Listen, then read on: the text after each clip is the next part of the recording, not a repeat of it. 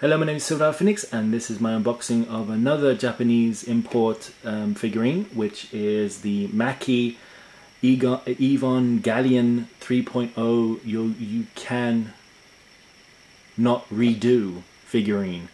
I'm quite surprised because I've done a couple of the Japanese import kind of figurines, which I'm getting for very, very cheap. This one I got for €10, which is roughly around $10 to $11. I'm kind of shocked to see so many cheap figurines, extremely well done. I mean, the paintwork is really well done compared to some figurines that I get for like $10 to $30, €30, which is roughly ridiculous in price difference. I mean, you shouldn't get the same kind of level of detail on these things as you do on something that's worth like €100 or even €200. I've seen the €20 ones, figurines like from Aliens and from Predator series, and some of the times the plastic is always bent in certain areas because it's been inside a plastic box.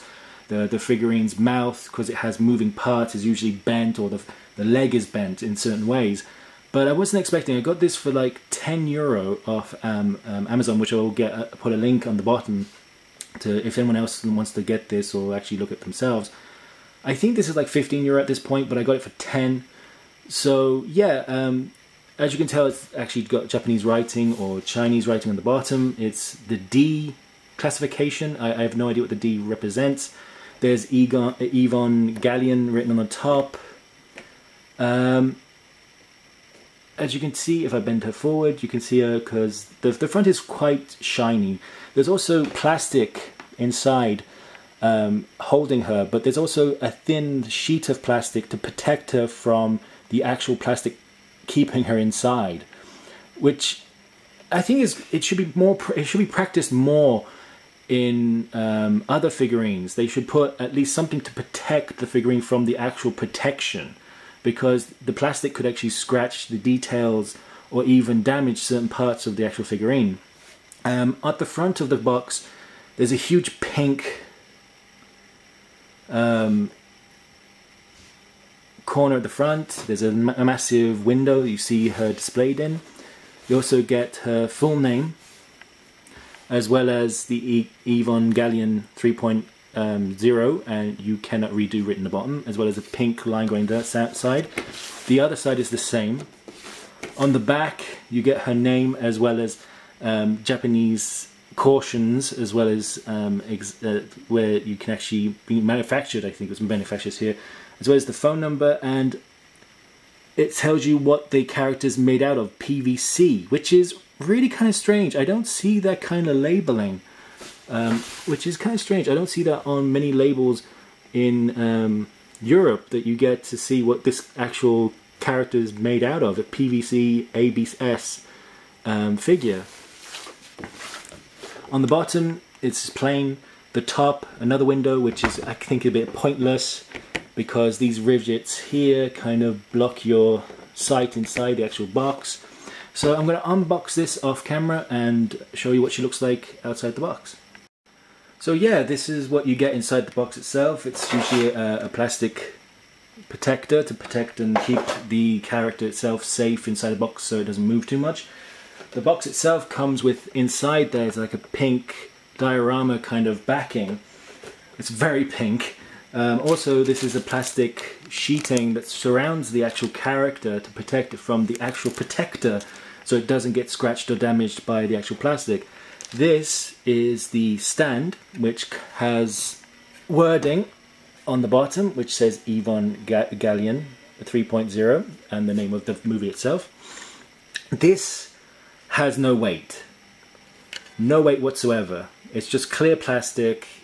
I mean, if there is a figure on this, or if you put it on your bookshelf, or even put it on a shelf itself, if you do hit this character, it will fly, because there is no mass or no weight to actually this stand here. I mean, it's just to hold up the figurine itself. If you do hit it, it will go flying. So yeah, and this I am extremely surprised in. Like I said before, for something so cheap, the level of detail in this character is amazing. You even get the strands of her hair. I mean, this cost me like €10, which is roughly around $10. The level of paintwork, if the camera can focus, come on camera, come on. The camera's having difficulties focusing. I think it's because the sun is too shiny, but there you go. The level of detail on the paintwork alone, the camera is really auto-focusing crazily. It's going nuts. So I can't hold it that close that much because my camera is crap. But there you go, here we go. The detail is ridiculous. The paintwork, as well as the actual, I mean, on the glasses itself, you can see that the glass paint doesn't actually touch the face and the face color, which I don't see that much from figurines. I mean, some figurines are quite expensive. When you see that kind of level of detail and paintwork, it's like almost like this was hand painted, but it wasn't, because it's all mass produced, because you can tell by her hand that there's certain parts of the hand that's been painted kind of poorly. But you don't expect this kind of level of detail in something so cheap. And she's modelled quite well. I mean, there's no extra little bits of flaky bits of plastic. There's no extra bits of paint that's peeling off. And this is actually, this paint here is kind of metallic in pink. I don't think this is her actual suit. I'm going to put this on, put her on the stand. I think this goes, I think the pink suit is from Asuka's suit. I think it's Asuka from the actual, there we go, I've just popped on it.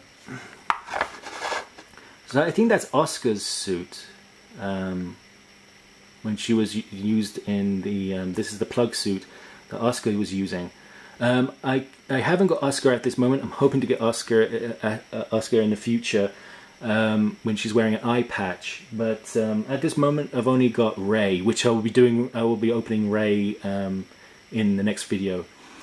So yeah, I'm quite surprised in the level of detail in something so cheap, which I'll put a link in the description where you can find this.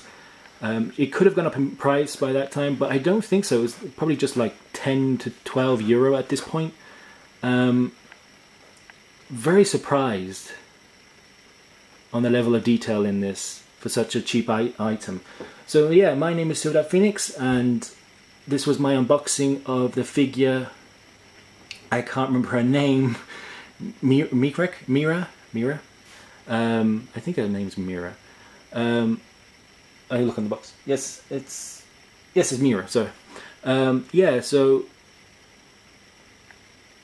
I will be doing more like of these in the future. I'm hoping to. There's two other figurines I'm going to do after this one. And yeah, my name is SilverDarkPhoenix, and I'll see you next time. I usually forget this. I'm very forgetful lately. I should measure her to see how tall she stands with the actual stand itself. So this is a normal centimeter ruler. She stands about above 21 centimeters, so it's like 21.5 with the stand. The stand is about 1.5 centimeters tall.